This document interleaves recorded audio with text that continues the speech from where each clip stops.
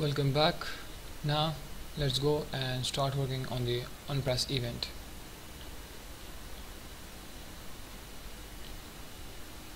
The first one that we will work upon is going to be that one. Okay, so take this down, curly braces, and this is going to be asynchronous. So in here write async. Now right in there, first we will say if command controller dot text dot length is that less than 7, then right in the curly braces we will show a message. So in here we will say global method dot show error dialog is going to take the error and context. For now we will just remove that, we will edit in a while. So in here semicolon and take this down. The first thing that we will provide is going to be the error. So in here we will show a message that comment cannot be less than 7. Also just write characters, that is fine. In here comma. Now in here we will provide the context, in here contacts, and that is fine. Simply means that if the command controller dot text dot length, if it's that less than 7, then write in here with the help of global method that we just implemented before right in the previous videos. Okay, right in here in this dot file, and we are back on the job details screen. Okay, and dot show error dialog, in here we just provide the error message, and there we go with the context. So there's the working of if. Now we will go towards the else. So right in here we will say else, and write in else, scroll it down. In here we will create a generated ID. So in here we will say final, and we will make this private and gonna name this as a generated ID, as I tell you.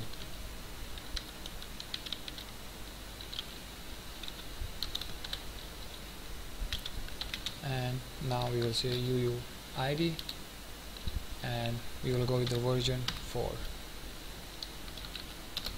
as you guys can see. So right in here the version 4 of UUID is a basically universally unique identifier that is generated using a random numbers, and that version of UUID produced by this site UUID, and just to generate using a secure random number generator. So it will just generate a random ID. Okay, as you guys can see right in here, we just create that and it's gonna assign that generated ID right in this ID. Okay, generated ID. So right in here we will add the const modifier, and that is fine. Now right afterward you will say await, and when I have the Firebase Firestore, we will create an instance. Okay, and we're gonna create an instance Firebase Firestore right to the collection. From here we will take this down so that you guys can see it easily, and right in the collection it's going to be the job collection. Okay, so from there we will just update it. Okay, so let's move further. Then we will say .doc and take this down. In here we will say widget, and we're gonna get the job ID. We will check that with the specific job ID, and then simply whenever we will get that we will update it. Data, and in here let's remove that. Gonna have the curly braces, write it there, semicolon, and drag this down. Then we will say right in here, right in the string job comments. And guys, look out for the name. Okay, as I told you before, in here column, then down in here we will say field. There you go with the suggestion, field value. Then we will say array union. There you go. And in here we will provide some elements. Now right in there, call your brushes and write it end comma. Okay, take this down. Now in there, the first thing that we will just update is going to be the user ID. So in here string, then we will say user ID. Now colon, we will create an instance Firebase auth authentication dot instance. Okay, right over the current user with the specific UID. Okay, now we're gonna simply just update the comment ID colon in here, then it's gonna be the generated ID that we just implement before. Okay, that one. So below this we're gonna get an update in name. So in here we will say name, put comma right afterwards. Let's do it for the user image URL. We're gonna get an update that with the user image. There we go with the suggestion. And also let's get the comment body daddy. Okay, so it's gonna be the comment controller dot text, because the comment's gonna be right in the comment controller. Okay, so that's why in here we wrote it like that. And right after we're gonna get an update right in the string, and in here column we will say timestamp dot now.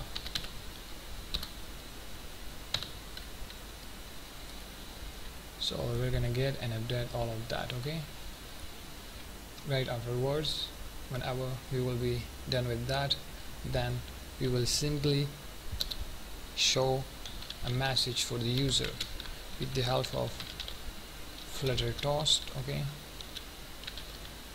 so in here there we go with the suggestion, and we will say dot show toast. It's going to take the message in here semicolon, take this down. So let's go with the message, and the message that we will show is going to be like your comment has been added comma. Now we will just provide the toast length. Let's go with the toast dot length 1, and right after we will provide the background colors.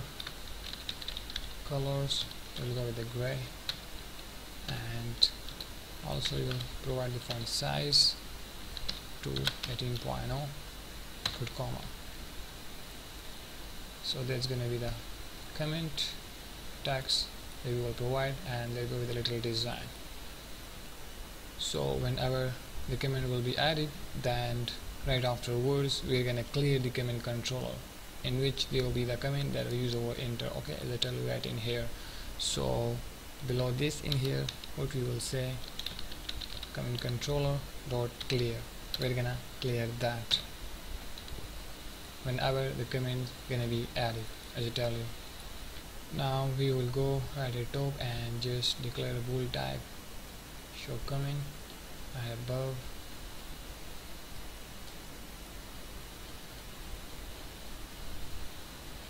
So here we go, right in there we will say bool type. Gonna name this as a show comment. As an issue we will provide the false. Now let's go down and implement the code further. So here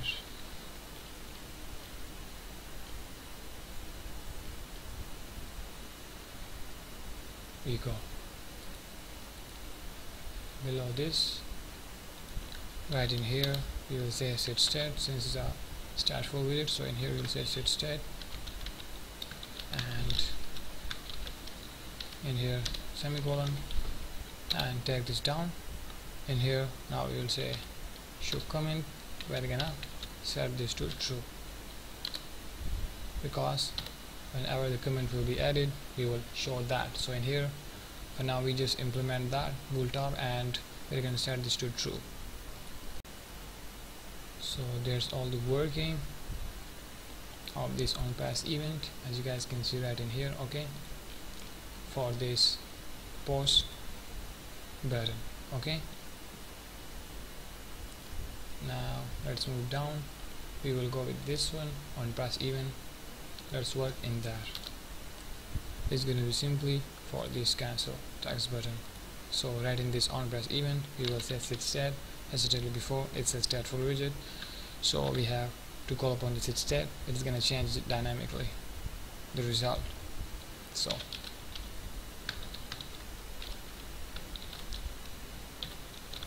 take this down from here.